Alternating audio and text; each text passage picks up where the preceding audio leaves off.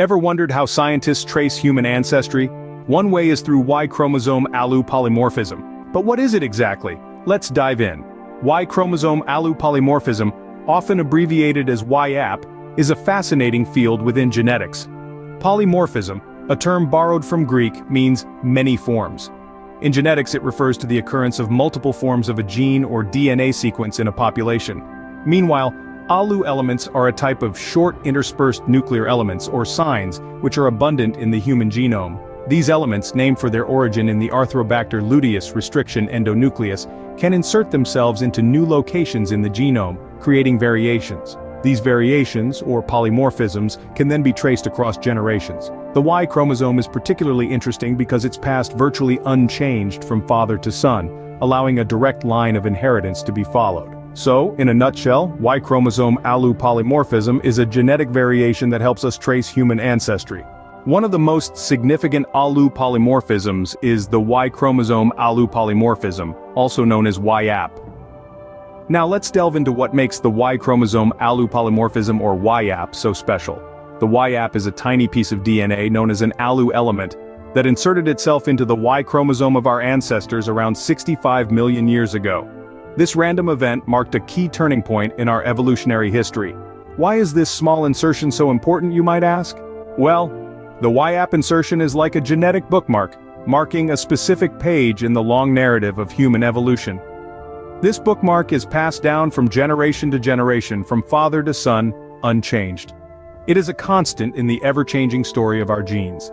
This unique feature of YAP makes it an incredibly useful tool for tracing human ancestry. By identifying the presence or absence of the YAP insertion in different populations, scientists can work backwards and trace the paths our ancestors took as they migrated across the globe. The YAP insertion, in essence, is a genetic compass pointing us back to our roots. But the story of YAP doesn't stop there. Its presence in the Y chromosome also holds significance. The Y chromosome, unlike most other chromosomes, doesn't recombine during reproduction. This means that the genetic information it carries, including the YAP insertion, is passed down almost unchanged from father to son. This makes the Y chromosome, and by extension the YAP insertion, a kind of genetic time capsule. It allows us to peer back in time to see a snapshot of our genetic heritage as it was tens of millions of years ago. It is a window into our past, a tangible link to our ancient ancestors. That's why YAP serves as a crucial tool in genetic anthropology, helping us trace our roots back to our ancient ancestors. Now, let's delve into the world of haplogroups, particularly haplogroup DE. A haplogroup is, in essence, a genetic population group of people who share a common ancestor on either their paternal or maternal line. Picture it as a grand family reunion, where everyone is somehow related to that one common ancestor. In the context of genetic genealogy, these haplogroups help us trace our lineage and understand our ancestral roots. But why haplogroup DE, you may ask? Well, haplogroup DE is like the intriguing cousin at the family reunion, the one everyone wants to know more about because they seem to have an interesting story. That's because haplogroup DE is a crucial branch in the human family tree, and it's the parent of two major haplogroups, haplogroup D and haplogroup E. Let's start with haplogroup D. It's one of the most ancient and rarest branches of the tree, primarily found in isolated populations in Asia. Despite its rarity, it's a testament to the diversity and resilience of our species, a living record of an ancient lineage that has persisted through the ages. On the other hand, haplogroup E tells a different tale. It's the most common paternal lineage in Sub-Saharan Africa, and it's also found in many parts of Europe and the Middle East. This wide distribution speaks volumes about human migration patterns, hinting at a time when our ancestors roamed the globe, spreading their genes far and wide. Together, haplogroups D and E paint a fascinating picture of our human story, a tale of survival, migration, and diversity. They encapsulate the journey of our species, our triumphs and struggles, our shared history, and our unique paths. And it's all thanks to our friend haplogroup DE. By studying this group, scientists can uncover secrets about our past, learn about our ancestors, and understand how we've come to be the diverse and adaptable species we are today. This makes haplogroup DE a significant branch in the human family tree. But what does all this have to do with Africa? Well, let's delve into the African connection. Haplogroup E is a prime player in this story, and it's particularly prevalent in Africa.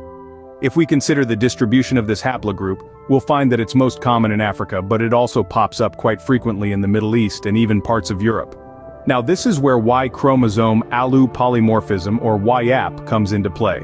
YAP is a specific type of insertion in the Y chromosome that's found in haplogroup DE. And guess what? Haplogroup E falls right under this umbrella, making it a YAP-positive group. This genetic marker provides compelling evidence supporting the theory of an African origin of haplogroup E. It suggests that our ancestors carrying this marker migrated out of Africa tens of thousands of years ago, spreading this genetic signature across the globe. But let's not forget that these aren't just abstract concepts or cold hard facts. These are threads in the tapestry of our shared human story, threads that lead us back to Africa, the birthplace of modern humans.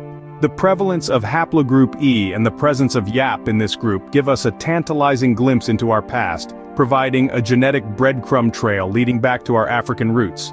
This supports the broader theory that modern humans originated in Africa before migrating to other parts of the world. It's all part of the grand narrative of human migration and ancestry, a story that's written in our very DNA. And so, as we trace these genetic markers, we're not just exploring abstract scientific concepts. We're journeying back in time, retracing the steps of our ancestors and discovering our shared heritage. It's a journey that takes us back to the very dawn of humanity, to the heart of Africa. So, it's through these genetic markers that we can trace our roots back to Africa, the cradle of humanity. Finally, what does all this mean for us today?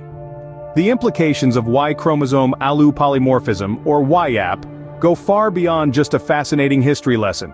This marker plays a crucial role in our understanding of human evolution, migration, and even our health. YAP allows us to trace our lineage back through countless generations, helping us comprehend the complex web of human migration. It's like a time machine, taking us back to a time when our ancestors were just beginning to explore the vast expanse of the globe. By studying YAP, we can piece together the routes they took, the challenges they faced, and the cultures they created, all of which shape the world we live in today. Moreover, YAP isn't just about understanding our past, it's also about predicting our future. Certain Y chromosomal variations are associated with genetic diseases. For instance, specific YAP variations could be linked to a higher risk of developing certain conditions. By identifying these variations in individuals, we can potentially predict their risk and work towards personalized prevention strategies. This is where personalized medicine comes into play. Personalized medicine is all about tailoring medical treatment to the individual characteristics of each patient. The more we understand about our genetic makeup, the more accurately we can tailor treatments to our individual needs. YAP research could significantly contribute to this field, providing us with more tools to combat disease effectively.